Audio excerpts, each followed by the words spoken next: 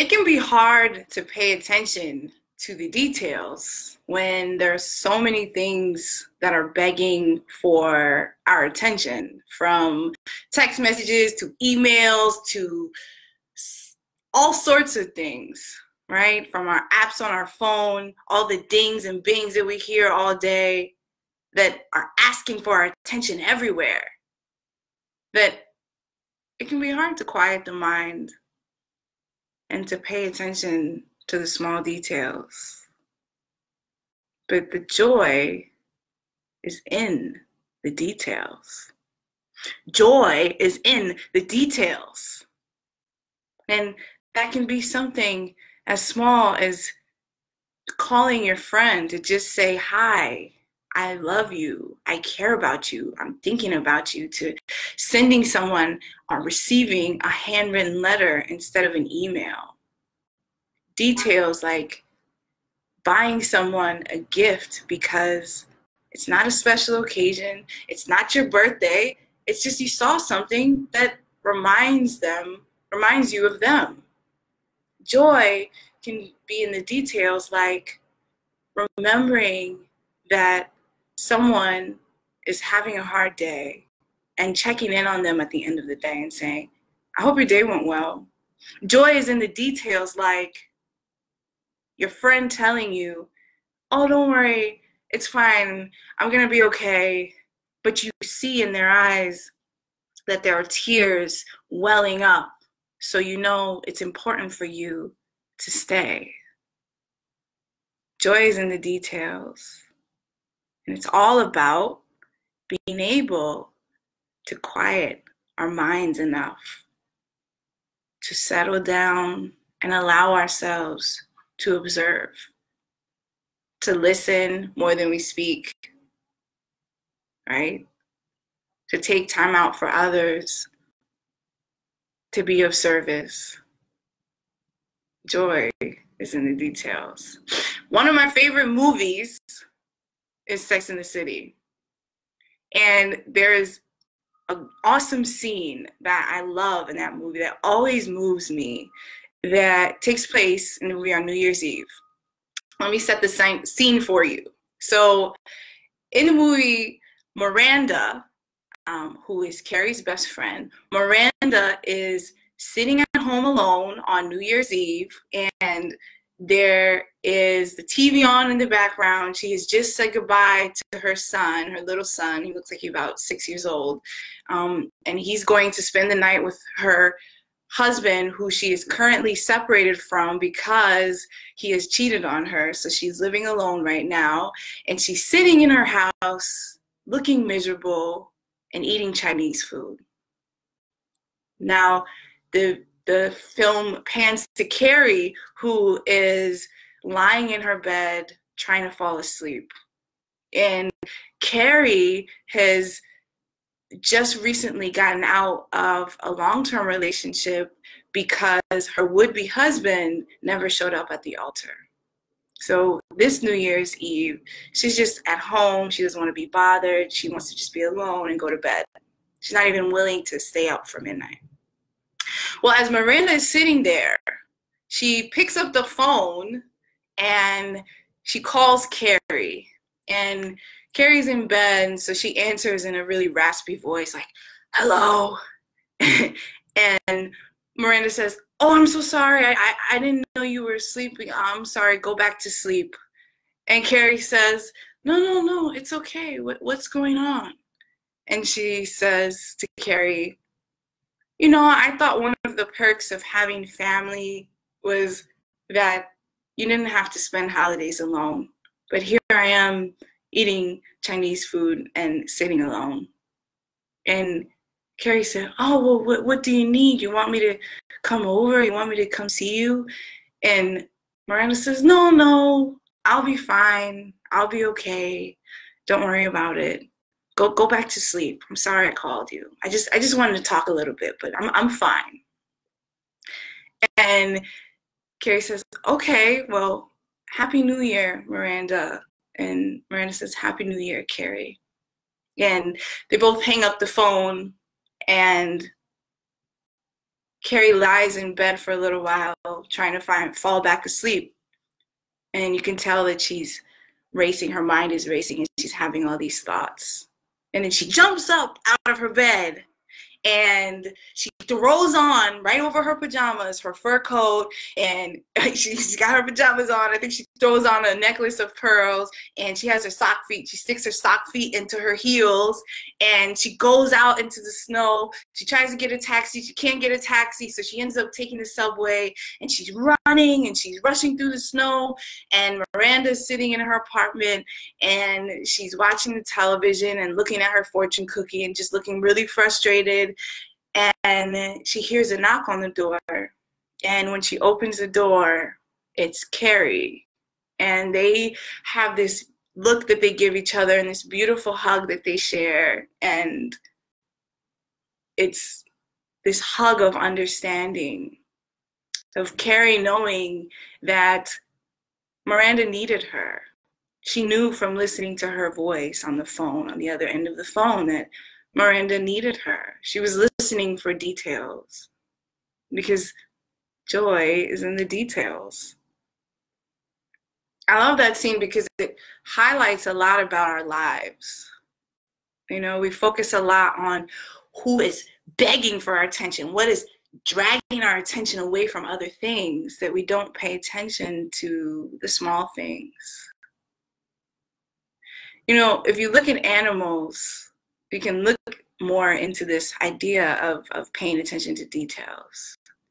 There's certain things that are required in order for us to be able to pay attention to details.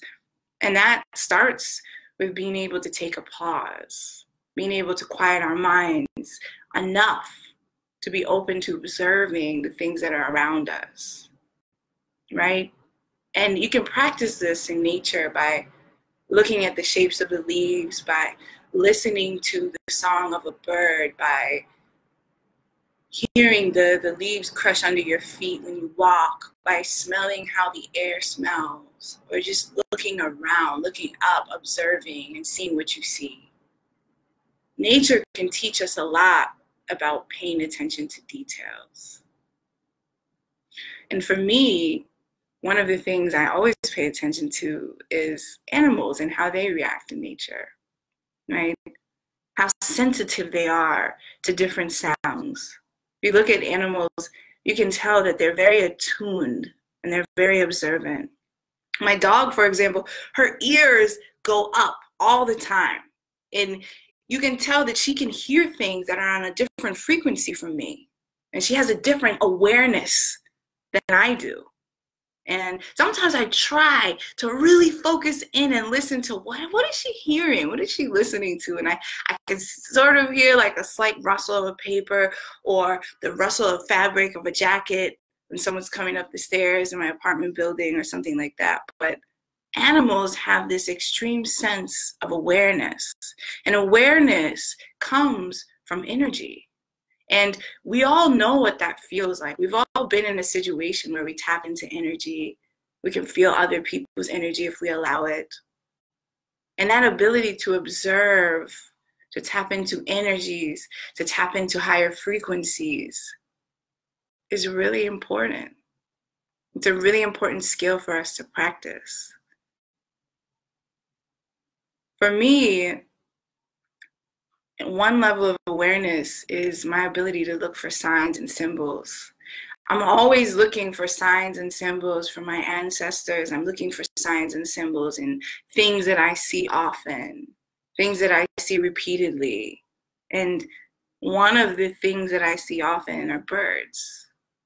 I have a very close connection to birds. I feel very spiritually connected to them. Some may call birds spirit animals. I call them spirit guides. I believe that birds have a really special gift because they are messengers. They're able to travel between heaven and earth, right? They can fly. They have the power of flight. And so I'm always paying attention to birds. And my two birds that I believe are my spirit guides or spirit animals are owls and blue jays, but especially owls. And that's why on my arm, I have a tattoo of an owl, as you can probably sort of see. Um, and as the spirit guide, being an owl for me is I'm always looking for how that owl shows up in my life. A few years ago now, maybe a year and a half ago, my mom had knee surgery. And when she had this knee surgery, it was hard for me because she's such a strong person. You know, it's hard when we see strong people in our lives go through tough things. But she was going through a lot of pain at this point in her life, and she needed to have this major surgery where she was going to have both of her knees replaced.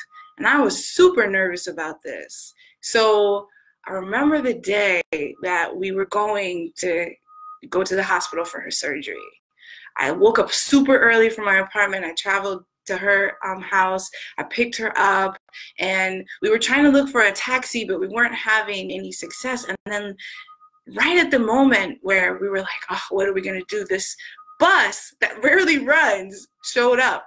And it was the perfect bus because it was going to take us right in front of the hospital. And we made it just in time. And the bus, it was like perfect timing because it was like totally aligned with what we needed at that moment. You know, the universe will align with you and show you at the moment when you need it the most that it's there for you. We took that bus, we got to the hospital in perfect timing, we filled out the paperwork, and as she's filling out the paperwork, a staff member comes and escorts her upstairs to get herself changed and ready for the surgery, and they direct me to a place where I can sit. It's like a holding room until she's ready to go into the operating room, and I get to say my last, well wishes to her before she goes into surgery. So I'm sitting there feeling anxious, and they call my name, and I go into the holding room of the operation room, and there are all these doctors around, and they're telling me about the surgery, and I'm listening, and I'm just feeling like so freaked out. But I say to them, thank you for taking care of my mom, treat her well, okay? Take care of her, okay? And they all laugh and they say she'll be fine. And right before they take my mom away, there's like final paperwork that we have to sign, and that we have to go over. And this nurse comes to collect the paperwork and ask some final questions. And immediately when she sat down, I felt this strong energy. I felt this really strong energy, and I was like, what's going on? And I turned and I looked, and on her name tag that was holding, like attaching to her pocket, holding the name tag onto her pocket, there was this pendant. And the pendant was an owl. And when I noticed it, I felt this instant feeling of calm. And my heart smiled because I knew that my mom was going to be okay, because my spirit guide was with her, right by her side. And I knew everything was going to be fine. And everything was fine. I mean, she had a great surgery. She healed well. She was recovering well. And while she was in the hospital, she was there for a few weeks, I went to go visit her every day. And she had to wear the hospital gown. And every time I would come visit her, I'd say, what can I get you? How can I help you feel better? What can I do? And my mom, she's a very strong woman. And she said, oh, I'm fine. Don't worry. I'm okay. But every time I came into the room, I would notice that she would tuck her hair back behind her ears, and she would smooth it down, comb through it with her hands, and as if she was trying to look more presentable in her hospital bed, in her hospital gown. And it always used to make me chuckle a little bit in, just admiration for my mom, trying to look presentable, trying to be as well put together as possible, even though she'd gone through this big surgery and she was trying to heal. And I noticed she would do that every time I came. She would push her hair back and like try to keep it neat and sit up and be like, Mom, you look fine. Don't worry. And when my dad would call on FaceTime, she would do the same thing with her hair. And then I sat down next to her one day when I was visiting, and I had this vision of this picture that we took when I was maybe like 3 or 4 years old, and my hair was in two little puffs, and I was wearing this blue dress with a flower on it. And my mom, she has this beautiful, long, thick black hair at the time, and now it's like black and a little gray. And she used to pull it back in this long braid, and she had her thick rimmed 80s style red glasses on, looking awesome. And I remember that image. And then a message came to me, and the message was, braid your mom's hair.